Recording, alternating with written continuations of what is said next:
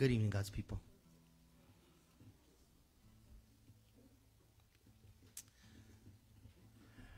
I'm going to share out of Psalms 139, starting in verse 7. Where can I go from your spirit? Or where can I flee from your presence? If I ascend into heaven, you are there. If I make my bed in hell, behold, you are there.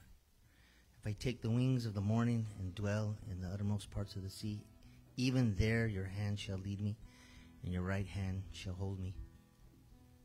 It was a couple of weeks, I chose this scripture. It was a couple of weeks ago, and I was outside with Brother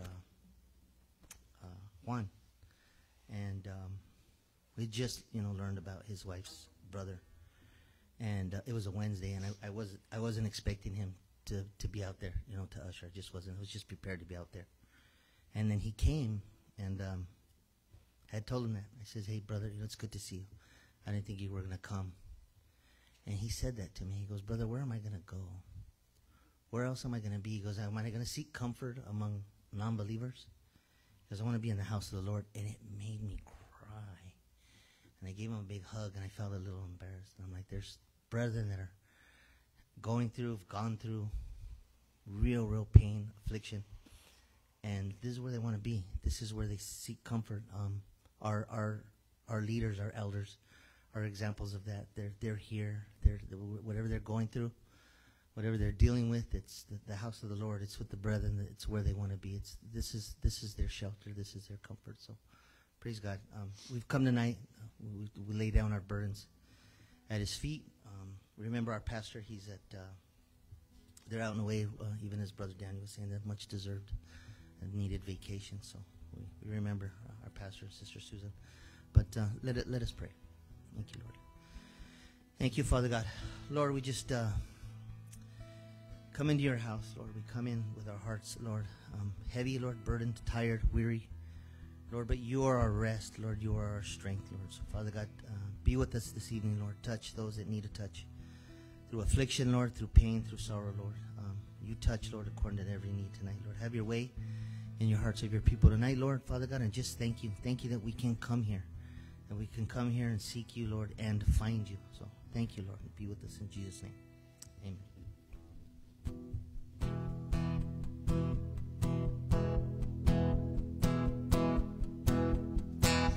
Standing here in your presence, thinking of the good things you have done, waiting here patiently, just to hear your still small voice again.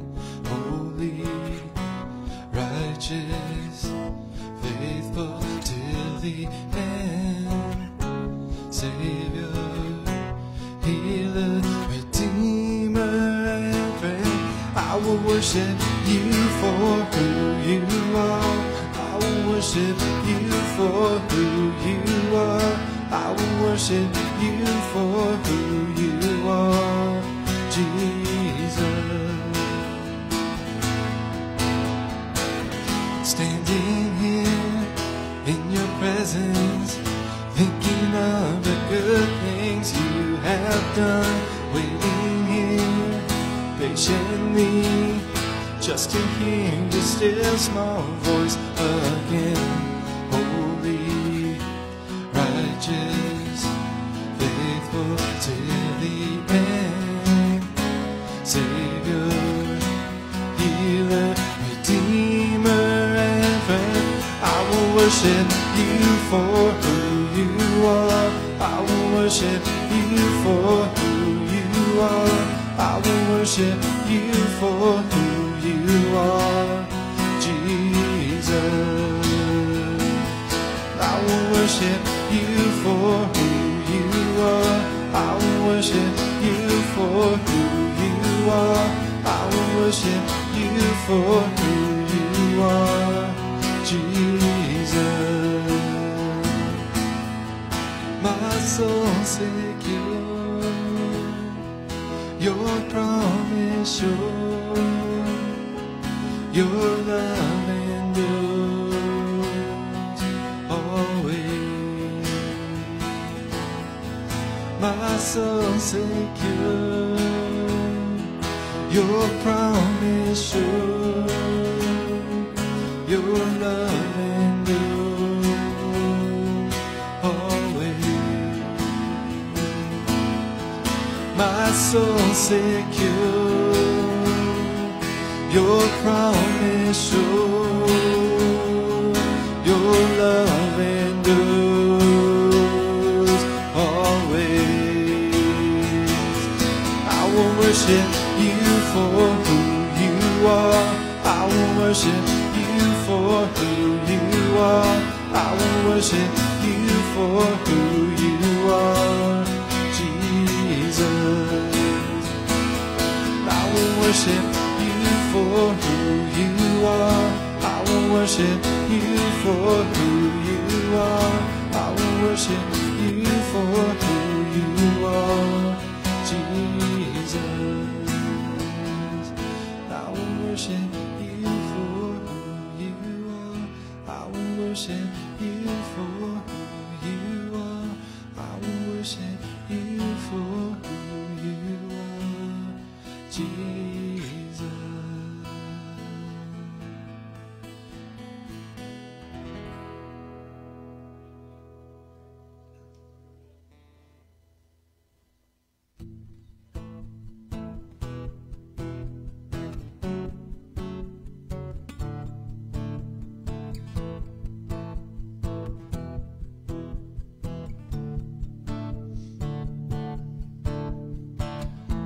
Blessed be your name in the land that is plentiful, where your streams of abundance flow.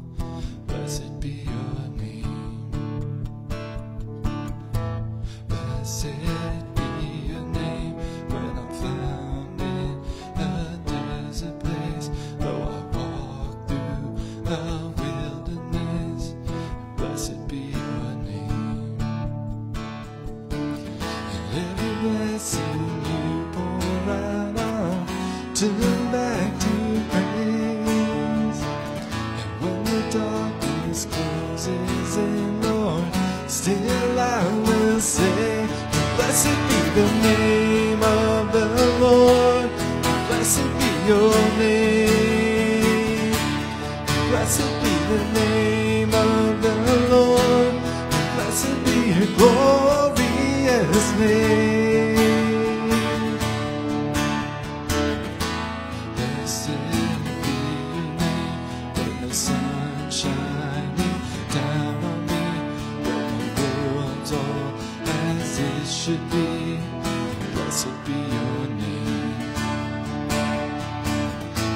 Blessed be your name on the road marked with suffering, though there's pain in the offering. Blessed be your name. Every blessing you pour out, I'll turn back to praise. And when the darkness closes in, Lord, still I will say, blessed be the name of the Lord. Blessed be your name. Blessed be the name of the Lord. Blessed be your glorious name. And blessed be the name of the Lord. Blessed be your name. Blessed be the name of the Lord.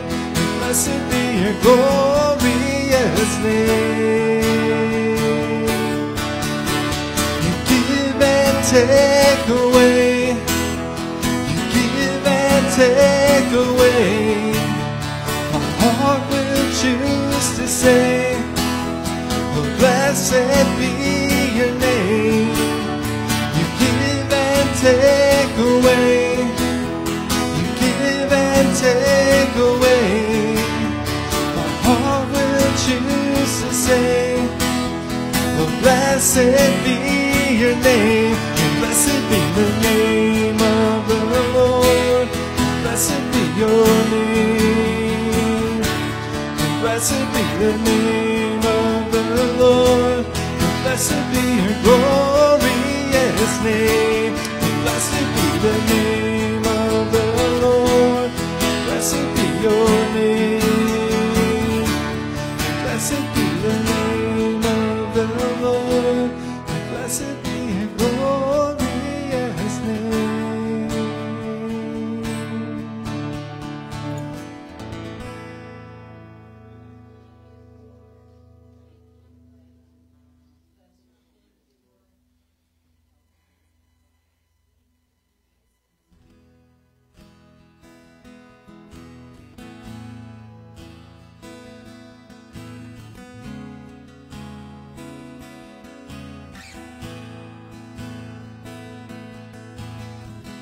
No place I'd rather be.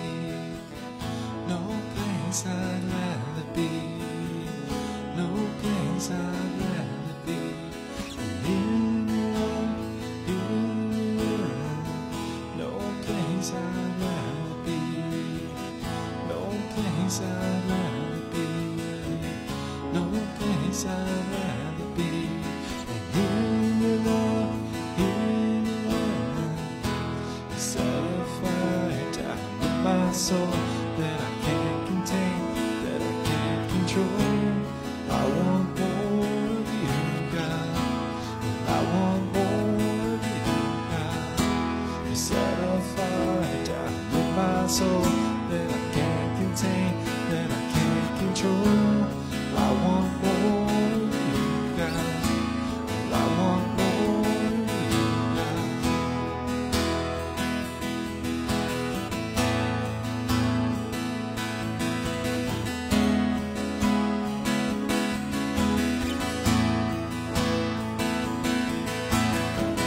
No place I'd rather be.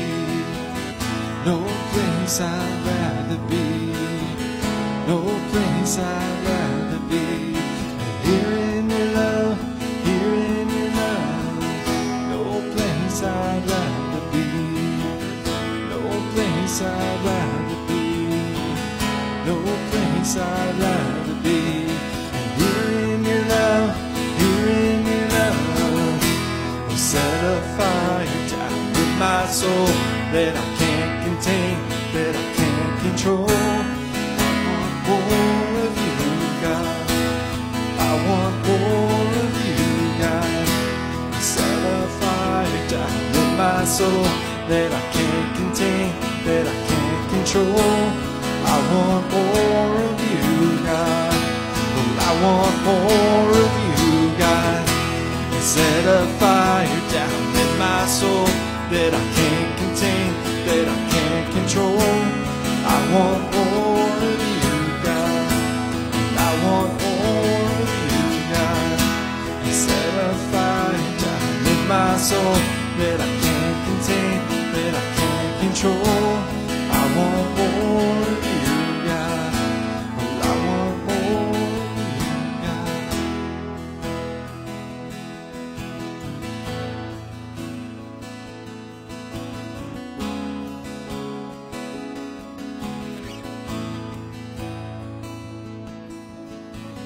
No place I'd rather be. No place I'd rather be. No place I'd rather be. Here in your love, here in your love. No place I'd rather be. No place I'd rather be. No place I'd rather be.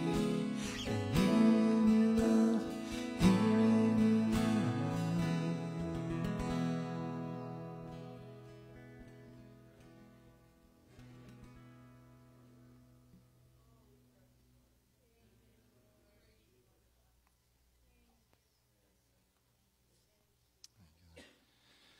Thank you, Lord. Heavenly Father, we just thank you for this evening, the opportunity to gather, Lord, just to receive your bread of life, Lord. And Lord, just desire and pray that you have your way with this meeting, with those hearts that are gathered here. And Lord, just place this meeting in your hands, and we just give you thanks and praise in your awesome and holy name we pray.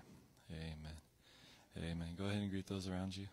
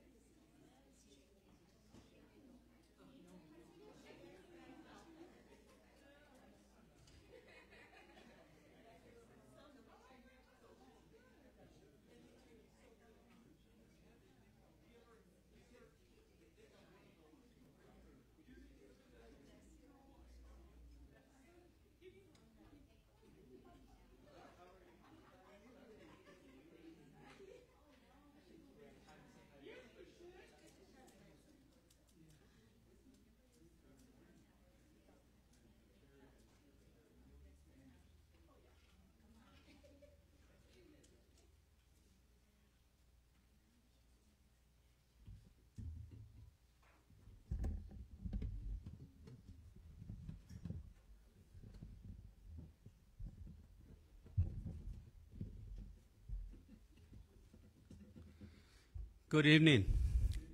Praise the Lord. Before I call Brother Daniel forward, he's going to share the message tonight. Just like to pray for some families, and then I'll be calling Brother Daniel. And some of us know Brother Noni. His name is Arnold. His wife went to be with the Lord. And so I want to pray for him and his family. They're related to Brother Daniel and Annie. And so we just want to pray for Brother. I remember Brother Arnold goes back many years.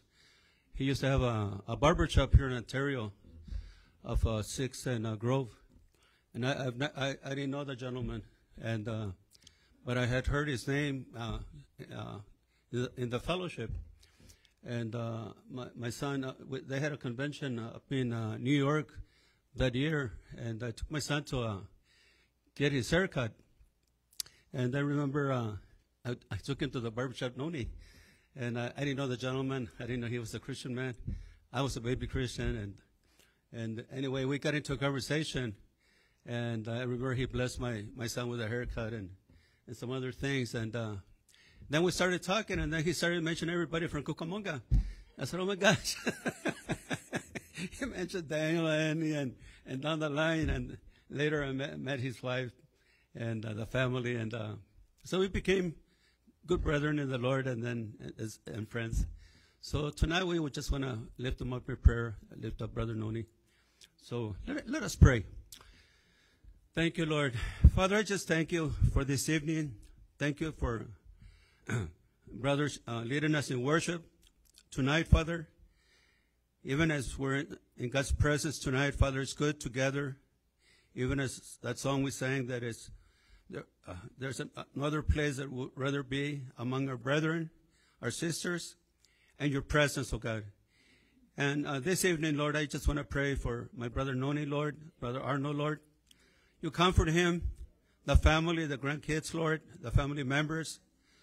You comfort our brother, Lord, and others that are suffering, Lord. You comfort them as only you know how to comfort the families, Father. And I pray this also, Lord, for Richard, as he's sick and afflicted. You touch our brother, Lord. Give him rest and be with him, Lord. And again, we thank you for being here this evening, Lord. And I lift up Brother Daniel as he shared a good message last night, and I'm sure we have something good for us tonight. Thank you for Brother Daniel. Thank you for every one of us here, and also those that are at home. You bless them, Lord. And you have your way this evening, as you already have. And we're going to receive something good from you, because we never gather in vain. We don't look at numbers, but we look at you, Lord, because we come seeking your face. And when we come seeking your face, Father God, you will bless your people. And you will bless your people tonight. So have your way tonight, Lord. We ask it in the name of Jesus Christ. Amen. So tonight, there's no announcements until Sunday. I don't want to announce something that is going to mess up everything. So Sunday, we'll continue with the announcements. So this time, I'm going to call Brother Daniel. Praise the Lord.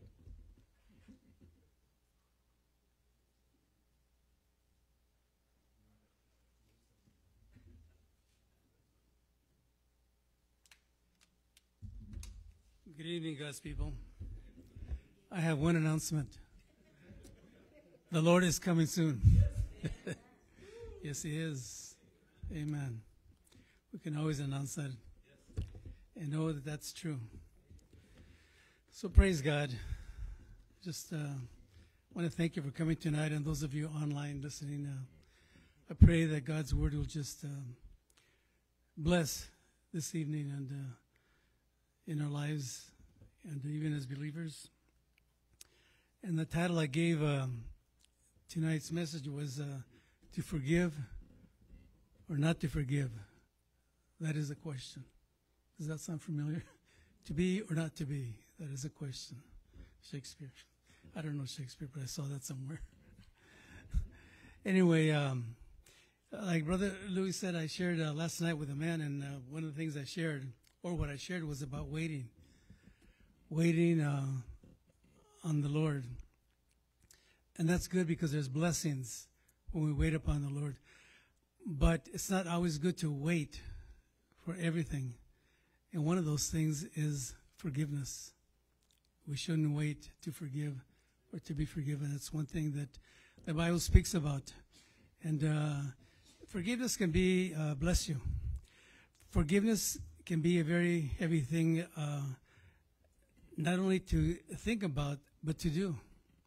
When we think about either forgiving somebody or asking somebody to forgive me or you, whether you are the forgiver or the forgivee, if that's such a word.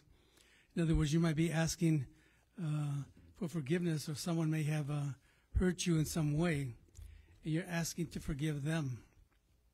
So, like I said, forgiveness is not always an easy thing. Sometimes it brings nervousness, anxiety, especially when it's something that you know that has to be done.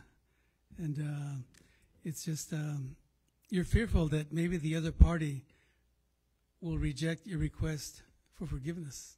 I think that's one of the fears that we have. And what happens is that this goes on and on. There's many relationships that are strained because of unforgiveness. There really is. And sometimes for many, many years, even amongst family members, unforgiveness, that people don't speak to one another. And maybe even for insignificant or trivial things, maybe things we may have even forgotten, but that unforgiveness is there. And maybe it's some deep hurts that is hard to forgive or to be forgiven. But the Word of God speaks about forgiveness, and something that we need to do. Because, forgiveness can be a powerful healing in our lives, spiritually, physically, and emotionally. When you have things in your life or when I have things in my life that we know we need to do, it's like a burden, and it affects us.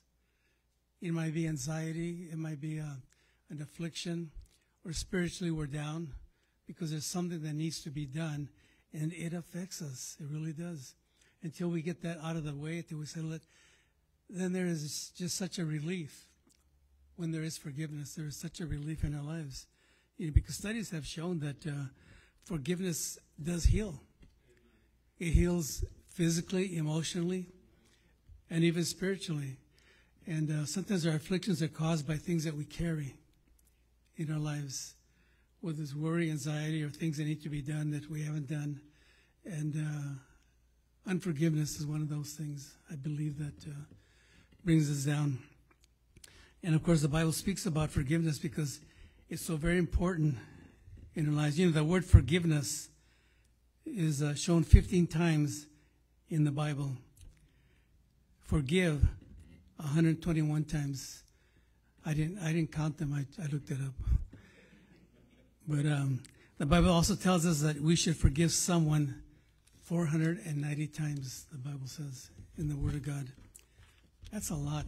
So you see how important it is that the Lord speaks about forgiveness. And before I get to the message, I'd like to read a few scriptures on pertaining to forgiveness. In Matthew 6:14 and 15, that's the Lord's Prayer. The word says, "For if you forgive men their trespasses, your heavenly Father will also forgive you. But if you do not forgive men their trespasses, neither will your Father forgive your trespasses." Matthew 18:21 and 22. And Peter came to him and said, "Lord, how often shall my brother sin against me and I forgive him?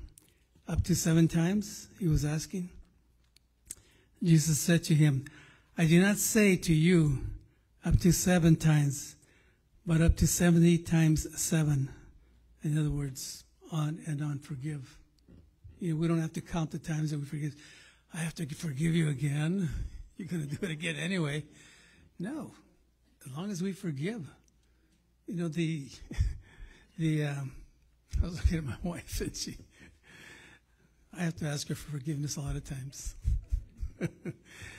in any case, so forgiving is just, we don't count. It's just done. We forgive, yes, because it's truly something that we have in our hearts, in our lives, that we want to forgive. In Colossians 3, verses 12 and 13, therefore, as the elect of God, holy and beloved, put on tender mercies, kindness, humility, meekness, long-suffering, bearing with one another and forgiving one another. If anyone has a complaint against another, even as Christ forgave you, so you also must do. Even if there's a complaint or hurt, something that happened, forgiveness heals and does a lot of things. You know, there's a few other scriptures regarding to forgiveness. And I'm just going to go over those real quickly. I wrote them down here somewhere.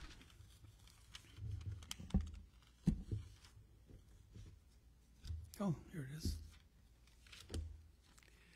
It says in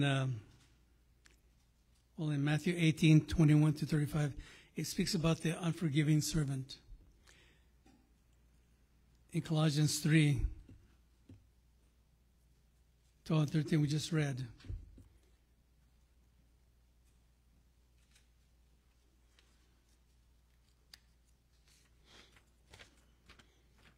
Map to Pinecrest. Ephesians 4:32, be kind and compassionate to one another. Luke 6:14, forgive and you will be forgiven. Psalms 86:5, you, Lord, are forgiving and good. Mark 11:25, forgive so that your Father forgives you. Psalm 32:1, blessed is the one whose transgressions are forgiven. 1 John 1:9, if we confess our sins, he will forgive us.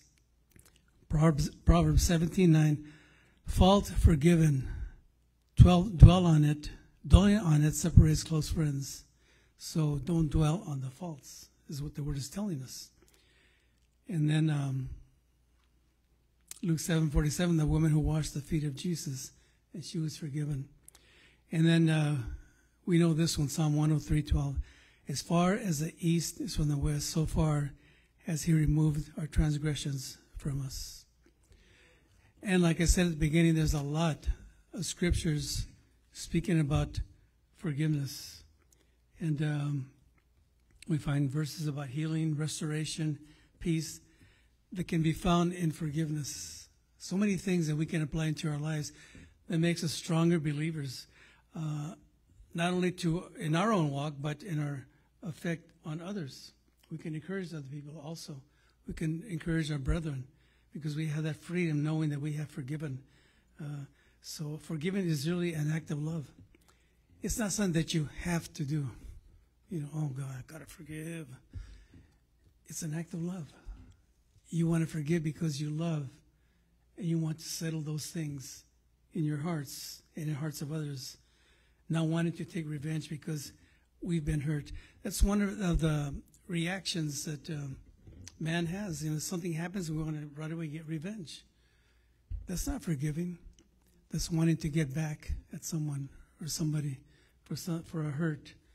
And, you know, Jesus set that example of love and forgiveness even to his enemies, for those who crucified him. What did he say when he was on the cross? In Luke 23:34. Then Jesus said, Father, forgive them, for they do not know what they do. Even those who crucified him, and he was going through all that pain and suffering, he could say, Father, forgive them, for they do not know what they do. Such love from our Savior. And, you know, sometimes we can't greet a brother or a sister because, and we get upset because they didn't greet us or they didn't invite us to an event. So we hang on to those things. They're little things, but still things that bring a division unnecessarily instead of just letting those things go by. And forgiveness is so, so important. And sometimes it's like I said, it's carrying on for years to years to years to years. And sometimes we don't get that opportunity to say, forgive me. You know, it's too late. That's why, like I shared with the man yesterday, waiting is good, but we don't have to wait on everything. And asking for forgiveness is something that we shouldn't wait. Praise God. We see a good example in Genesis 25 to Genesis 33. Now, we all know this account of Jacob and Esau, right? And how, if we go to Genesis, we'll go through 25, Genesis 25. 21. This is Isaac pleading with the Lord for his wife because she was barren, Rebekah. It says, Genesis 25:21. Now Isaac pleaded with the Lord for his wife because she was barren, and the Lord granted his plea, and Rebekah his wife conceived. But the children, it doesn't say the child, but the children struggled together within her. And she said, if all is well, why am I like this? So she went in to inquire of the Lord, and the Lord said to her, 2 nations are in your womb. 2 peoples shall be separated from your body. 1 people shall be stronger than the other, and the older shall serve the younger. This is prophetic. So when the days were fulfilled for her to give birth, indeed, there were twins in her womb. And the first came out red. He was like a hairy garment all over, so they called his name Esau. Afterward, his brother came out, and his hand took hold of Esau's heel. So his name was called Jacob. Isaac was 6 years old when she bore them. So the boys grew, and Esau was a skillful hunter, a man of the field, but Jacob was a mild man dwelling in tents. Isaac loved Esau because he ate of his game, or the food that he hunted. But Rebekah loved Jacob. Praise God. Let's pray. Father, as we come before you, we want your word to minister to us, Lord. You are so good to us. You have forgiven us of our trespasses. You have set us right before you, Lord, all because of our Lord Jesus Christ, our Savior, who sacrificed on the cross, was crucified for all of us, for all who believe. So, Lord, tonight we put this meeting in your hands, that you have your way. In Jesus' name. Praise God. So it goes on to say that Jacob was making a stew, and Esau came from the field hunting, and apparently he didn't have a good day because he didn't bring anything in from hunting. It says he was a skillful hunter, but not that day. In any case, so he smelled the food, and he asked Jacob to give him some of that food. Jacob, of course, said that's fine. It says in verse 29 of Genesis 25. Now Jacob cooked a stew, and Esau came in from the field, and he was weary. And Esau said to Jacob, please feed me with that same red stew, for I am weary. Therefore his name was called Edom. But Jacob said, sell me your birthright as of this day. And Esau said, look, I am about to die, so what is this birthright to me? Then Jacob said, swear to me as of this day. So he swore to him and sold his birthright to Jacob. And Jacob gave Esau bread and stew of lentils. Then he ate and drank, arose and went his way. Thus Esau despised his birthright. So Esau sold his birthright for a morsel of food, a stew. And because Esau was a firstborn, he had the right of the blessing as a firstborn of Rebekah and Isaac. So we see later that Esau was sorry what he had done about his birthright. He did it at a time when he was weak. How many times people do things because of weakness, and instead of trusting in God that God will see them through. But he did that. And in Genesis chapter 27, it tells us that Isaac, their father, was old. He could not see. So Jacob's mother plotted to deceive Isaac into blessing Jacob instead of Esau, because Jacob was the second-born. So we read how Esau was born, hairy arms, he was red, and he was a hunter. So Rebekah, she put animal skins on Jacob, put Esau's clothes on him, so he went near Isaac, his father, who really couldn't see at his age. And he asked him several times who he was. And Jacob kept saying he was Esau. So Isaac blessed him. He gave him the blessing of the firstborn, and instead of to Esau, who was the firstborn. And if you go to Genesis 27:30,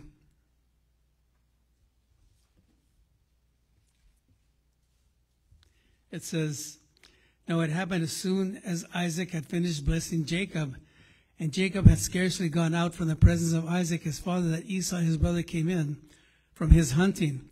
He also had made savory food and brought it to his father, and said to his father, 'Let my father arise and eat of his son's game, that your soul may bless me.'" See, Jacob had already taken food to Isaac, the food that he had made. And his father Isaac said to him, "Who are you?" He was confused because he had already blessed. He thought Esau, who was really Jacob. Then Isaac trembled exceedingly and said, Where is the one who hunted game and brought it to me? I ate all of it before you came, and I have blessed him, and indeed he shall be blessed." When Esau heard the words of his father, he cried with exceedingly great and bitter cry, and said to his father, "Bless me also, O my father." Can you imagine? He was expecting the blessing. He was shocked. He was crying. He was crying out, and bitterly it says. And Esau said, "Is he not rightly named Jacob? For he has supplanted me these 2 times. He took away my birthright." He didn't really take it in a sense, but he sold it, his birthright. "And now look, he has taken away my blessing." And he said, "Have you not reserved the blessing for me?" And Isaac blessed him. He blessed Esau. Praise God. So from that day forward, Esau hated Jacob because of what had happened. If we turn to 27:41, it says, Genesis 27:41. "So Esau hated Jacob because of the blessing with which his father blessed him. And Esau said in his heart, 'The days of mourning for my father are at hand. Then I will kill my brother Jacob.'" In other words, once our father Isaac dies, I'm going to get him because of what he did to me. There was so much hate and anger and bitterness in Esau's heart towards Jacob. And their mother Rebekah heard him. So what she did is she sent Jacob to live with her brother Laban in the land far away in Haran, and to get him away from Esau, because Esau was ready to kill him. There was a lot of hate between them, or as far as Esau was concerned. So he fled to live with Laban. And he was there for 20 years. And during that time, Jacob went to work for Laban, would have been his uncle. And he saw Laban's daughters. He wanted to marry Rachel. And Laban promised him that, but when the time came that Jacob had completed the years for his wife, Laban gave him Leah, the younger one. And then so he told Jacob he had to work more, I think it was 10 more years, so he could marry Rachel. And he finally did. And then if we go to chapter 31 in this account, we see that Jacob finally got away from Laban. He fled from his uncle, and he took his servants, his people, all his livestock and everything, and he fled. And when Laban found out, he ran after. He chased after Jacob, And when he caught him, he told him, "Why did you do this? Why did you leave without telling me?" And so forth. Anyway, they settled their differences. And Jacob went on. Praise God. So in Genesis 31 or 32, verse 3, we see that Jacob knew that Esau was not far away. He had it in his heart that things need to be made right. And it says, in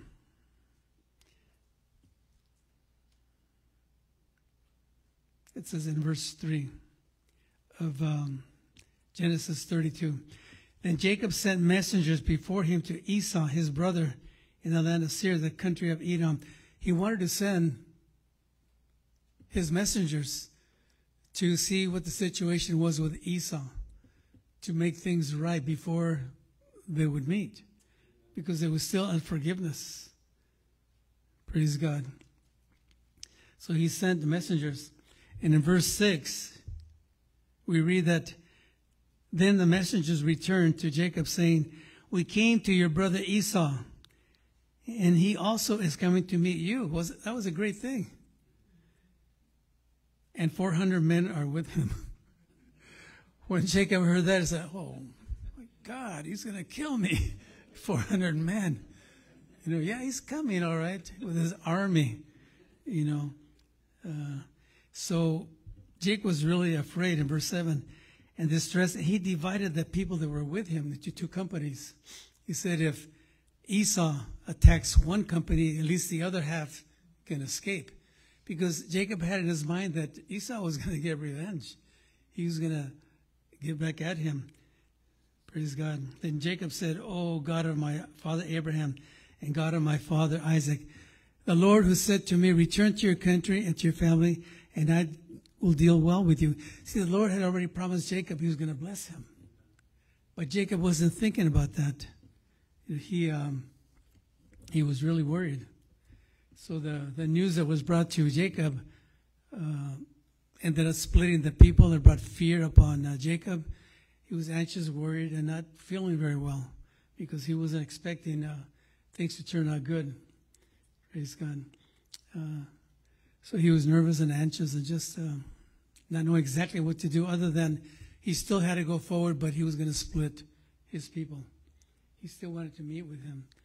So what Jacob did, he sent gifts through his messengers in Genesis 27:41.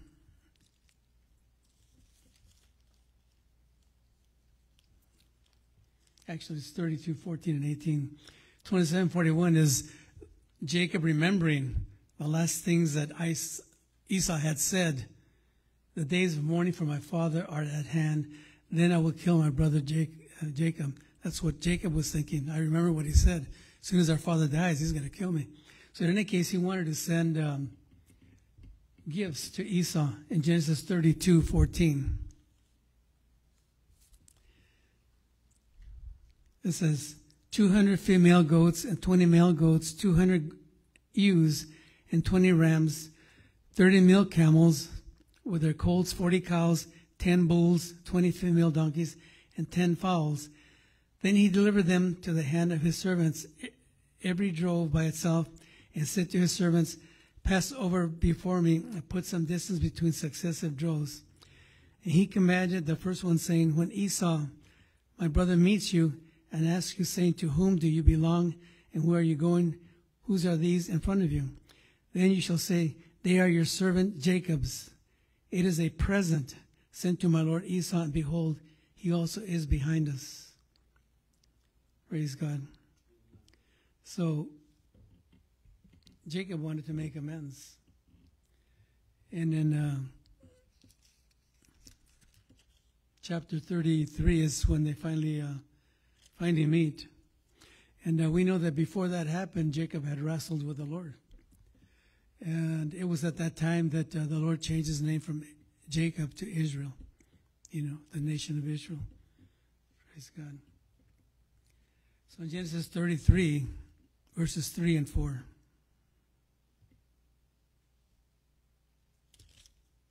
We'll start from verse 1 of Genesis 33. Now Jacob lifted his eyes and looked, and there Esau was coming, and with him were 400 men. And then we see how he divided the people. And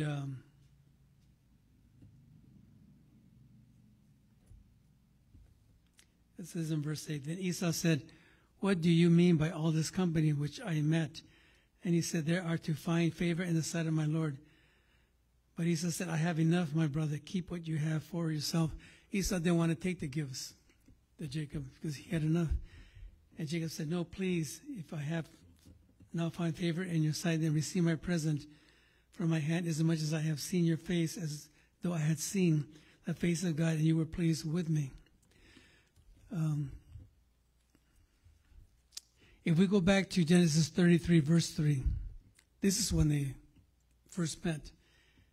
In Genesis 33:3, then he crossed over before them and bowed himself, this speaking about Jacob, bowed himself to the ground 7 times till he came near to his brother. You can picture Jacob, such fear, worry, anxiety, that he bowed himself as he was going forward to meet Esau. He bowed himself 7 times. I'm going to humble myself before my brother to see that I'm sincere. So what did Esau do? He did the unexpected. In verse 4, but Esau ran to meet him and embraced him and fell on his neck and kissed him, and they wept. And he lifted his eyes and saw the woman children. He asked whose they were. Jacob wasn't expecting that Esau would forgive him, and crying together, embracing, kissing him, and they wept together. That's what forgiveness does. It took 20-some years for that to happen because of Jacob's fear. But when they did, Esau's heart had melted towards his brother. And what happened was that Esau wanted to combine with Jacob, but Jacob had other plans. So they ended up each going their own way. Jacob went one way, Esau the other. Praise God. So, but in verse 10, you see the reaction of Jacob when he was embraced by Esau. It says, towards the last part of verse 10, I have seen your face as though I had seen the face of God, and you were pleased with me. How relieved Jacob was. Brother, it's as if I have seen the Lord himself, because you have forgiven me. What burden was lifted off of Jacob. When there's forgiveness, when we forgive or are forgiven, there's so much that is lifted off of our lives. Things that we couldn't sleep because thinking about those things. We feel a freedom. Now I can really step forward and serve the Lord, and I don't have this burden on me about forgiving or unforgiving. That's the way Jacob felt. That although he had all that fear, there was a burden lifted up, a relief and peace in his life. Praise God. So again, there was forgiveness, but there was no relief. Reconciliation. When there's forgiveness, there needs to be also reconciliation. A setting aside of things, renewing that friendship and that love. There's another account. It's not as long as the one with Jacob and Esau. Well, it is long, but I won't go the long route. It's the story of Joseph. And you all know the story of Joseph. He was a favorite of his father, and he was the youngest. And his father had made a robe of many colors for him. And his brothers were jealous and angry with him, especially when Joseph had a dream that his brothers were going to bow down to him. I mean, they already had things against Joseph, and this just put icing on the cake. What's wrong, little brother? Who do you think you are? But this is what the Lord had given him. It's not Joseph was lifting himself, but he had a dream from the Lord that the Lord was going to do this. It was going to come to happen. So what his brothers did, of course, when Joseph was sent out by his father to his brothers to take him food and so forth, the brothers saw him coming, and they were angered, and they ended up throwing him in a pit. And they wanted to kill him, but thanks to their brother Reuben, they didn't. And instead they sold him to slavery in Egypt. And they took his robe, they killed a goat and put blood, and told their father that a wild animal had killed Joseph. His father was heartbroken, and his youngest son that he loved so much. But anyway, Joseph was taken to Egypt. And in Egypt, he ended up getting a pretty good position until there was lies. He was falsely charged and was thrown in prison. And then while he was thrown in prison, you know the story. There was the baker and the butler, and they had, who were also in prison, and they had dreams, and Joseph interpreted. And what was good news for one and not good news for the other. And one was going to live, the other one was not going to live. But that was the dreams. And so Joseph told the butler and the baker, remember me before Pharaoh, because of the dreams that he had that he could interpret them. And it wasn't until 2 years later that Pharaoh had a dream, and nobody in the land could interpret those. And then the butler remembered Joseph, and he told the Pharaoh about that. And so Joseph was brought out, and the dream that the Pharaoh had were about the 7 fat cows and 7 lean cows. And it was a prophecy about 7 years of plenty and 7 years of famine. And because of Joseph's dream and his suggestion, they were able to, during the good years, save up, store up enough food, everywhere around Egypt. And Joseph was put in charge of that. He was only a second in command to Pharaoh himself, to the crown, to the throne. That was a high position, from being thrown in prison to being lifted up to that position. He was in charge of all the food and everything. So people would go to Egypt during the famine, which finally came, to get food. They had to go through Joseph. And eventually his brothers went there. They were sent by their father, Isaac. And they didn't recognize him. The brothers did not recognize Joseph. And the word tells us in Genesis 40, chapter 45.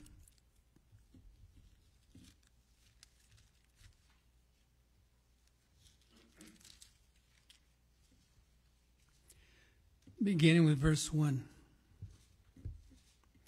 And Joseph could not, this is after Joseph had sent him back with food, and he put more bags and some money on there, and they thought that someone had taken it or that was a mistake. And in any case, Joseph had done that on purpose. So in chapter 45, verse 1, then Joseph could not restrain himself before all those who stood by him, and he cried out, make everyone go out from me. So no one stood with him while Joseph made himself known to his brothers. And he wept aloud, and the Egyptians in the house of Pharaoh heard it. Can you imagine Joseph's cries? These were good cries. And his brothers were there after all these years. Verse 3, then Joseph said to his brothers, I am Joseph. Does my father still live? But his brothers could not answer him, for they were dismayed in his presence. Why were they dismayed? Because they thought they had gotten rid of him. And they felt guilty of what they had done. And they were afraid, oh, what's going to happen with us? Verse 4, and Joseph said to his brothers, please come near to me.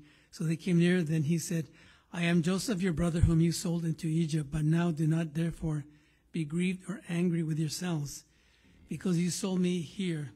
For God sent me before you to preserve life. For these 2 years, the famine had been in the land. And there are still 5 years in which there will be neither plowing nor harvesting. In any case, he was revealed to the brothers. And eventually, we know the story that Joseph's father and the younger brother Benjamin, they all went to Egypt to live during the famine or during later years also. And all their families, everything were brought to Egypt.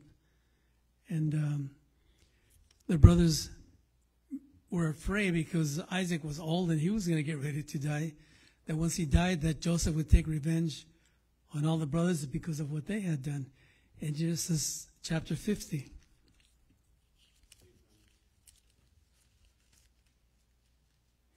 Yeah, sorry for jumping around, but it's kind of like a short chronology of the story. Begin with verse 15 of Genesis 50. When Joseph's brother saw that their father was dead, they said, perhaps Joseph will hate us and may actually repay us for all the evil which he did to him. So they sent messengers to Joseph saying, before your father died, he commanded, saying, they wanted to cover their tracks. This is what our father said. Thus you shall say to Joseph, I beg you, please forgive the trespasses of your brothers and their sin, for they did evil to you. Now please forgive the trespass of the servants of the God of your father. And Joseph wept when they spoke to him. How could they even think that I would do something against them? He was hurt. He was sad. He wept because of his love for his brothers. Verse 18, then his brothers also went and fell down before his face. And they said, behold, we are your servants. And Joseph said to them, do not be afraid, for am I in the place of God? But as for you, you meant evil against me, but God meant it for good, in order to bring it about as it is this day, to save many people alive. Now therefore, do not be afraid. I will provide for you, your little ones. And he comforted them and spoke kindly to them. So that was not only forgiveness, but reconciliation. There was a coming together. You know, reconciliation means a restoration of friendly relations. There was forgiveness that he gave them. He restored them. They reconciled. And you know, God has reconciled us to himself. And when we were in sin, God forgave us. But he not only forgave us our sins, he reconciled us to himself. You know, the work wasn't done. And through Jesus Christ our Lord, we receive the forgiveness and reconciliation. In 2 Corinthians chapter 5, and I'll be closing here. 2 Corinthians chapter 5.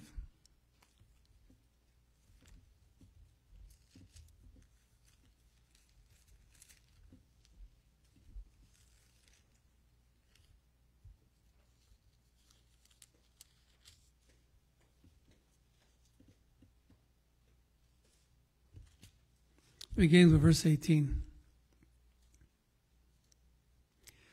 Now all things are of God, who has reconciled us to himself through Jesus Christ, and has given us the ministry of reconciliation.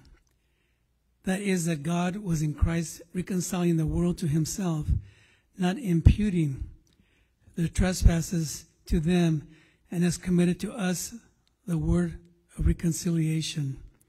You know, in other words, he was not imputing means he was not committing the sins upon them, their trespasses.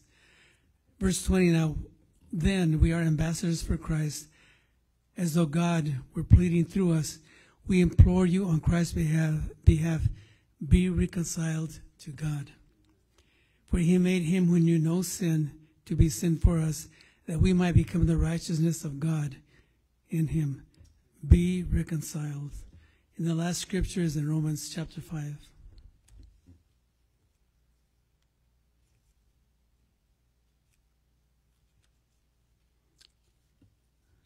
Verses 6 through 11.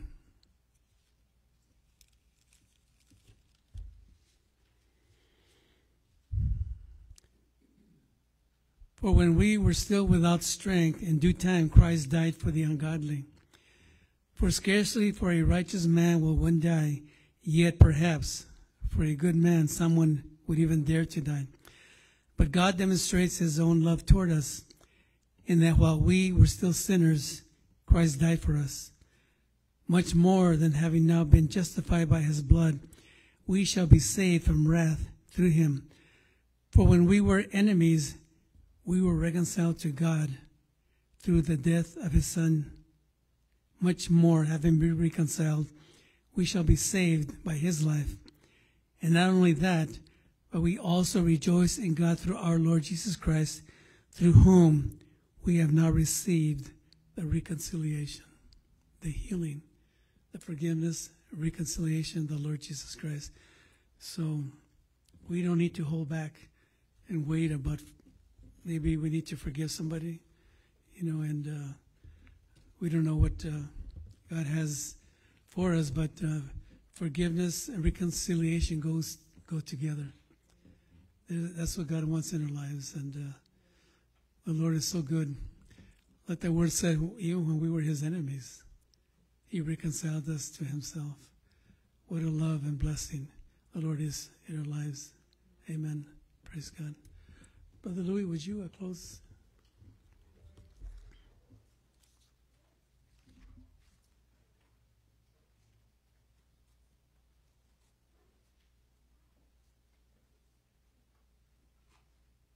I'm going to call Brother Nathan and those that lead us in worship.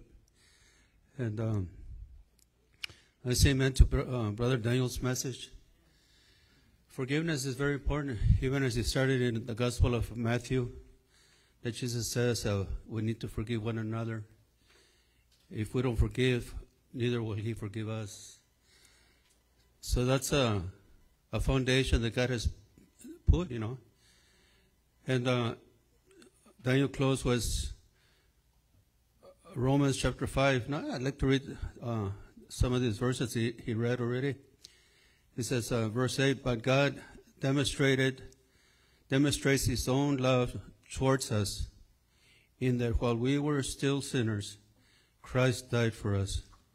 Much more than having now been justified by his blood, we shall be saved from the wrath through him. For if, when we were enemies, we were reconciled to God through the death of his Son, how much more, having been reconciled, shall we be saved by his life? And not only that, but we also rejoice in God through our Lord Jesus Christ, through whom we have received the reconciliation. And I can't remember who put it, like when God reconciled us, this gentleman was saying that when Jesus was hanging in the cross of Calvary, he was extending his hand to God his Father, and with the other one he stretched a hand to save the sinner, and he brought them both together. So God received the sinner because of the blood of Jesus Christ, reconciled us back to himself. And because the Bible says that sin separates us from God. And the only one that can forgive that sin is Jesus Christ. That's why he went to the cross. So he's extending, Father, please forgive my son. Please forgive my daughter. That's why I died for them. And then God held our hands. So God still speaks today. The Word of God still has power for us today to ask him for forgiveness, because we falter. And sometimes, like Brother Daniel says in his message, sometimes we find it difficult because we perhaps offended someone or someone offended us, and we let it go. But we can always come to God to forgive us. And also when we have reconciliation, we can also go to that person and ask for forgiveness. And like Brother Daniel says, unfortunately, I know my wife's side of the family, we come from a large family through her, and we saw that sin, that because of forgiveness, many families separate. But that's where we need Christ in our lives. When Christ is in our lives, we can easily forgive one another. Even in church, sometimes, we live in this flesh, and sometimes we might not give the right answer, and sometimes that hurts. But that's when we need to forgive one another. And unfortunately, many people, sometimes they stay at home because they don't want to see that person. But you know what? If we love Christ, Christ loves the church. And if we're in Christ, it should be easy, but it is possible that we can forgive one another through what Christ did for us. So tonight, if there's something that you want to bring to the Lord, we're going to open the altar, and as they lead us in worship, there's elders here that we can pray for one another. And I thank God for the message that Brother Daniel brought tonight. It's a timely message because we got to be reminded. We need to always seek God to forgive us. And if God has forgiven us, we also can forgive one another. And so as they lead us in worship, the altar's open and we can pray. You can bring your heart, whatever it might be in your heart. Not even for forgiveness, you might want to pray for someone at home. I know last night we prayed for Gabriel. We can pray for Gabriel tonight. We can, you can bring those things to the altar. And also, God will hear our prayers because the Bible says whenever we gather, Jesus Christ is in our midst. So the altar's open. Praise the Lord.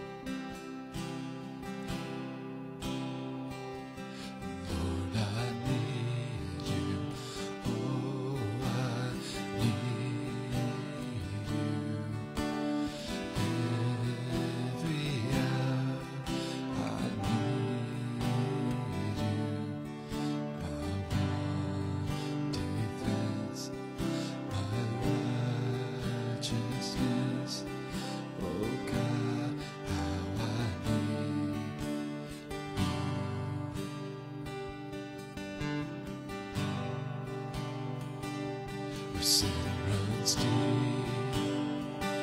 your grace is more, where grace is found, is where you are, and where you are, Lord, I am free, and holiness is Christ in me.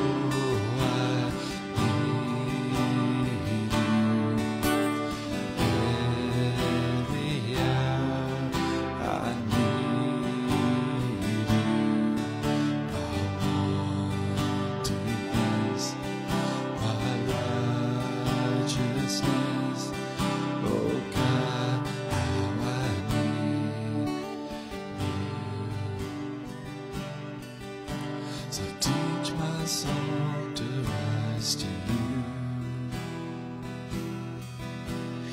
When temptation comes my way, and when I cannot stand, I'll fall on you. Jesus, you're my hope and stay. So teach my soul to rise to you. When temptation comes my way, when I cannot stand, I'll fall on you. Jesus, you're my hope and stay.